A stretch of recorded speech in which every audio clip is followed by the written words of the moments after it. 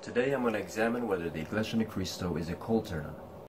My fellow Filipinos, brothers and sisters in the Iglesia de Cristo whom I love, do you really want to trust your eternal soul to the teachings of men? Hey guys, I'm a former member and officer of the church for over 20 years, born and raised. I decided to leave and pursue the truth when I discovered multiple inconsistencies with the teachings being taught when I started reading the context of the verses being read. First of all, let's look at the definition of what a cult is. A religion or religious sect generally considered to be extremist or false, with its followers often living in an unconventional manner under the guidance of an authoritarian, charismatic leader. Growing up in the church, I noticed that a lot of other people, including friends, regarded the Iglesia de Cristo as a cult. I had unwavering faith in the church and I was very active in inviting friends. Some of them actually became Bible students. Over time, they would either tell me that it was a cult, or they would slowly slip away without telling me why. After finding inconsistencies with what was taught, I began extensive research, and I came across a cult checklist. We're going to go over this checklist together and see how the Iglesia de Cristo matches up. Let's read the intro. Concerted efforts at influence and control lie at the core of cultic groups, programs, and relationships. Many members, former members, and supporters of cults are not fully aware of the extent to which members may have been manipulated, exploited, even abused. The following list of social, structural, social, psychological, and interpersonal behavior patterns commonly found in cultic environments may be helpful in assessing a particular group or relationship. Compare these patterns to the situation you were in or in which you, a family member, or friend is currently involved. This list may help you determine if there is cause for concern. Bear in mind that this list is not meant to be a cult scale or a definitive checklist to determine if a specific group is a cult. This is not so much a diagnostic instrument as it is an analytical tool. The group displays excessively zealous and unquestioning commitment to its leader, and whether he or she is alive or dead, regards their belief system, ideology, and practices as the truth, as law. The Iglesia de Cristo is undoubtedly zealous, and they don't question their leader, who is Felix Manalo, and regard his belief system as law. Check. Next, questioning, doubt, and dissent are discouraged or even punished. I recall numerous times when I was in a Bible study, when a member would ask multiple questions, the minister would eventually ask them, "Are you doubting the teachings of the church?" Asking many questions would have you labeled a doubter by the other members.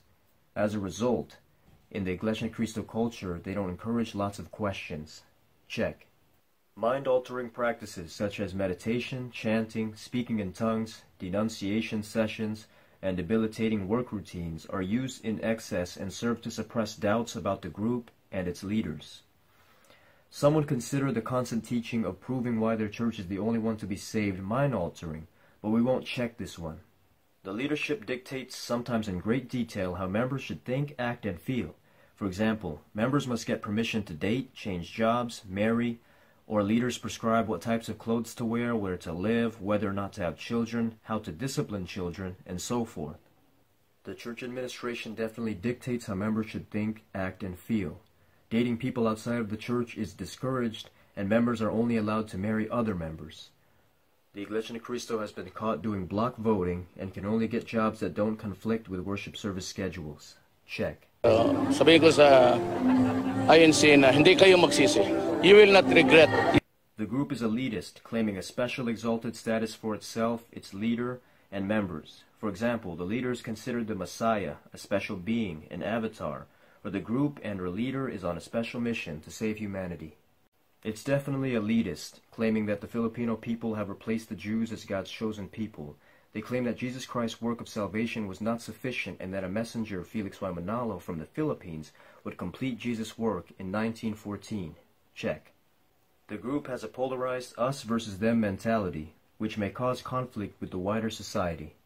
They believe that they are the only true church to be saved and everyone else is going to hell. They also believe that God only hears the prayers of that church, and they even held a campaign named, "If you're not with us, you're against us." Check. The leader is not accountable to any authorities, unlike, for example, teachers, military commanders, or ministers, priests, monks, and rabbis of mainstream religious denominations. The founder and leader of the Iglesia de Cristo believes that only he and those he trains can interpret the Bible correctly, and that all mainstream religious denominations are false. Check. The group teaches or implies that its supposedly exalted ends justify whatever means it deems necessary. This may result in members participating in behaviors or activities they would have considered reprehensible or unethical before joining the group. For example, lying to family or friends, or collecting money for bogus charities. There are some things that come to mind here, but we'll later discuss this in other parts of the checklist, so we'll give this a no. The leadership induces feelings of shame and or guilt in order to influence and or control members. Often this is done through peer pressure and subtle forms of persuasion. During the lessons, the minister would always preach that God would bless those that follow the commands, such as never missing worship services, giving offerings, and they would also say that if you disobeyed these commandments, God would punish you in the form of curses such as sickness, harm, and suffering. When a member misses a worship service, they are visited and asked by the leadership why they couldn't attend and are persuaded to attend the next worship service. Check. Subservience to the leader or group requires members to cut ties with family and friends and radically alter the personal goals and activities they had before joining the group. We'll give this one a no. The group is preoccupied with bringing in new members. A big yes on this one. Since they believe that they're the only church to be saved, they are always encouraging members to invite guests to Bible studies, worship services, and events.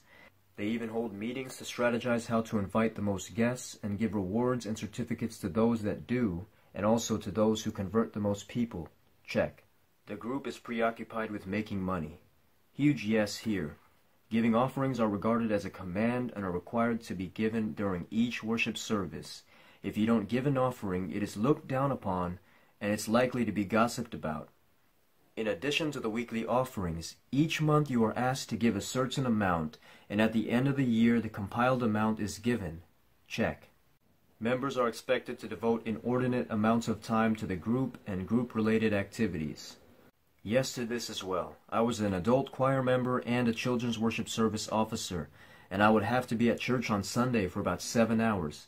After worship service, we would immediately have choir practice.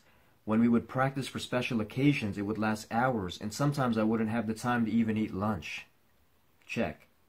Members are encouraged or required to live and or socialize only with other group members. No.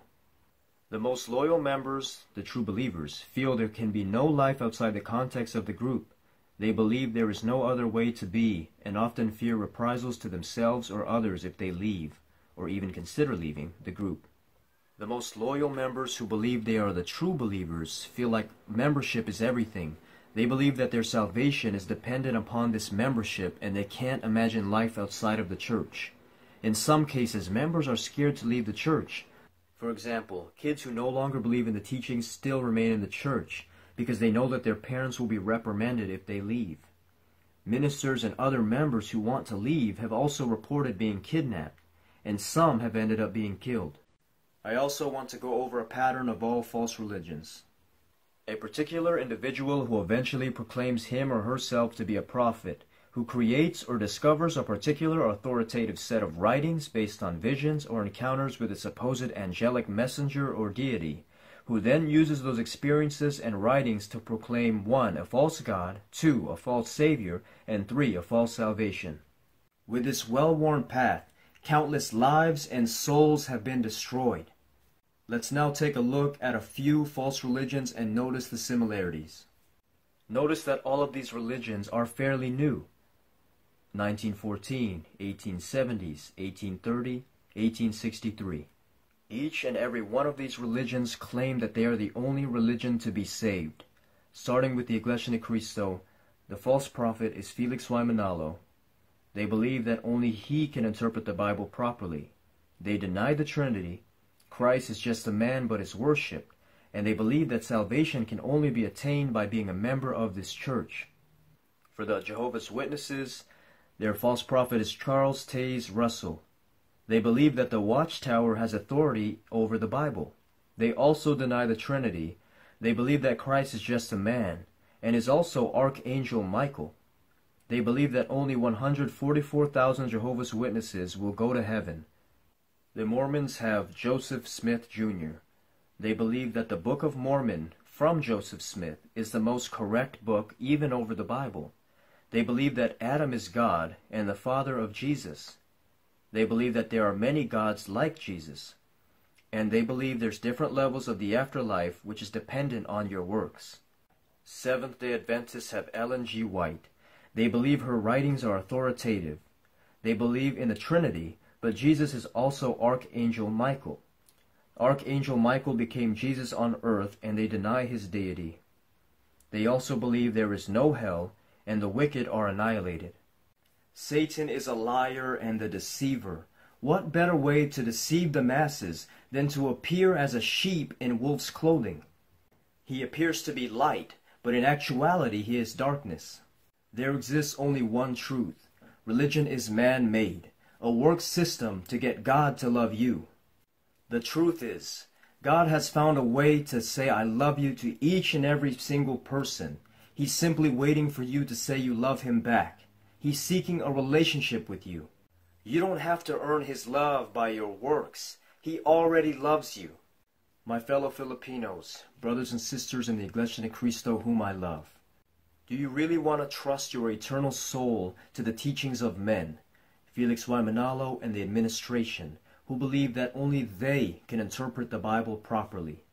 Eternity is a long time to be wrong. Brothers and sisters, repent of your sins and turn to the truth, because Jesus Christ is coming back soon. If this is your first time on my channel, I'd love it if you subscribed.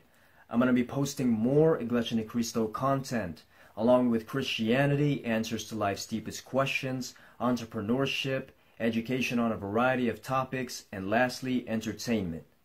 Thank you for watching, and God bless each and every one of you.